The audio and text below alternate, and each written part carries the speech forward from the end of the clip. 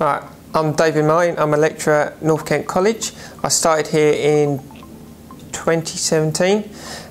Previously I was a student. I left here after getting all my qualifications and ran my own company for a certain amount of time. Had to give that up due to medical issues, and now I'm back here teaching. At the college in the electrical installation department, we have a various amount of different facilities. We have obviously the classrooms where we do all the theory work, but at the same time we have computer technology, so we are able to use the internet for any research purposes or doing their work.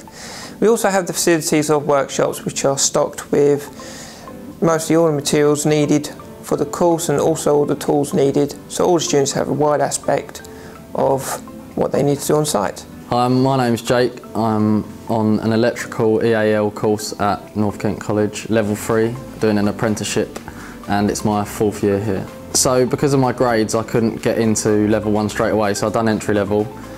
I finished entry level within about 2 months, so in the same year they put me straight into level 1, then I've done level 2, and now I'm in my 3rd year of level 3, I believe. I'm almost done. In year 10 I left to do homeschooling, so 6th form I could have applied, but it was just easier as this is closer and the schools don't offer electrical courses. What they're teaching us is really good, it's relevant, and it's quite pinpointed to the units that we're doing, so if I need help on a specific subject, there's support for that. If someone else in the class needs help for something completely different, there's specific support for that as well.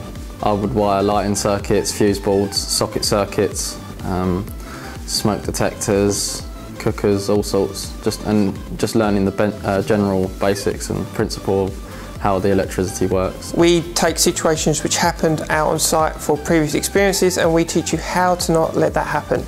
Or, if they're good experiences, why not continue it? We make it enjoyable.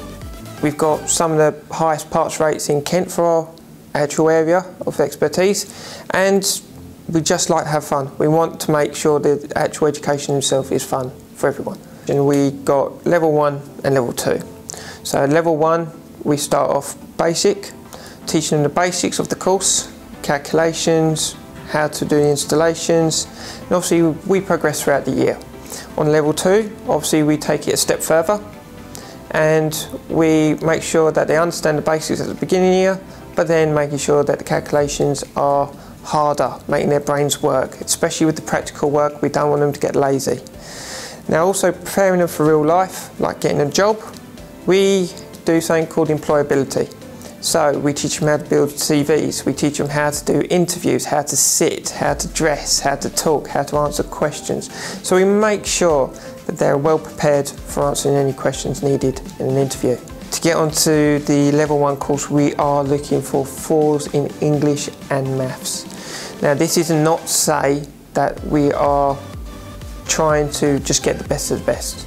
This is trying to push even learners at this stage, still doing their GCSEs, further than what they expect, so they can get onto the college they would love to do. Just keep your head down, knuckle down, because the sooner you're done and out of college, the sooner you'll be earning the money you want to. If you're looking for a shocking experience and a great time learning electrical, which is hands-on and also theory-based, apply online and we'll be looking forward to having you.